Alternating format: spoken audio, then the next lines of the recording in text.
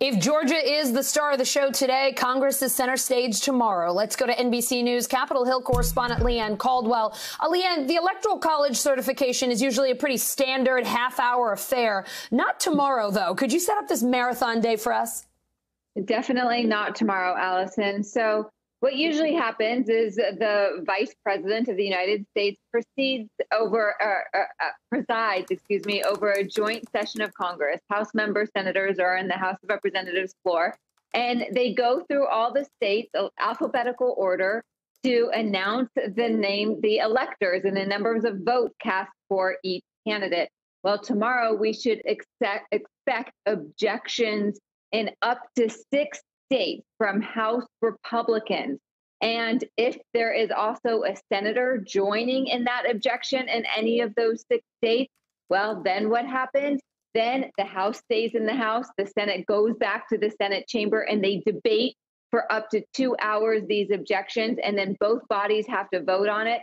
Then they come back together again and continue to go through the alphabet until every state is called and every state that had an objection has been debated and voted on, Allison. It's going to be a long day, maybe 2. It sure sounds like it. Let's talk a little bit more specifically about those objections, Leigh. Georgia Senator Kelly Loeffler saying that she will likely join an objection to the vote count in Georgia. Senators Ted Cruz, Mike Braun will join House Republicans in forcing a debate and vote on an objection in Arizona. Where else will we likely see objections, and who's leading the charge?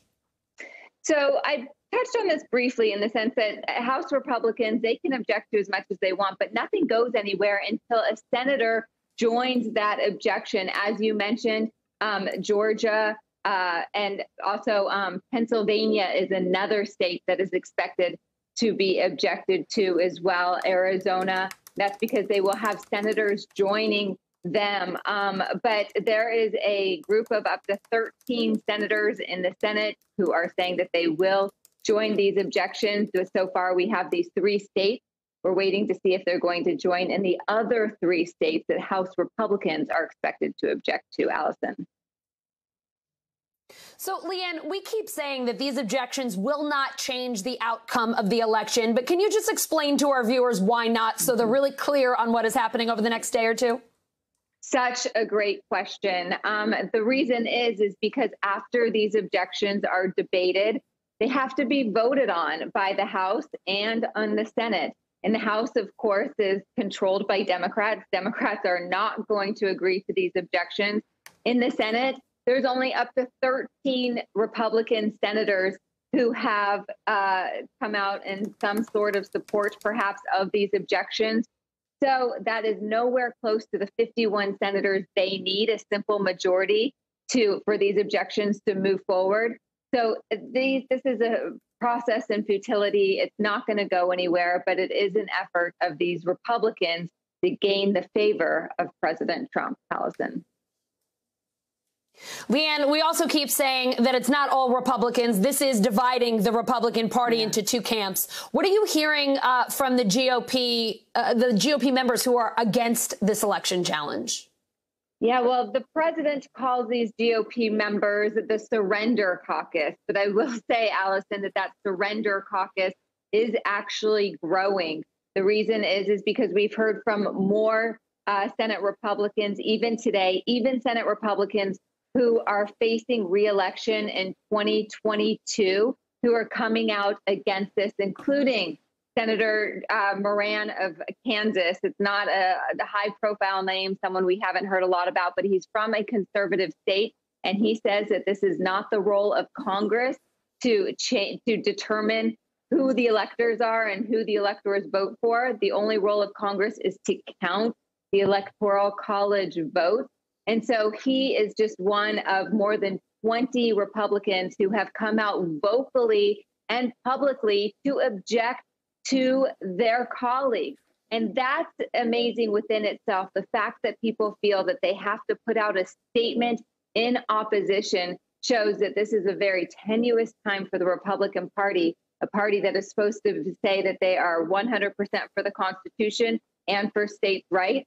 Well, some of their members are acting in the exact opposite way, saying that, these things are unconstitutional, Allison. So, Leanne, I think everyone wants to know just how much longer this can drag on. After tomorrow, do the Republicans have any other options to legally overturn the election? They don't. And some Republicans and most Democrats say even they don't have any role tomorrow either. But after tomorrow, the options are dwindling. Although, Allison, with this president, you can't mark anything off the book because there's still 14 days left until Inauguration Day, and who knows what is going to happen. But as far as changing the outcome of the election, chances are 0 tomorrow, and they're going to remain 0 after tomorrow.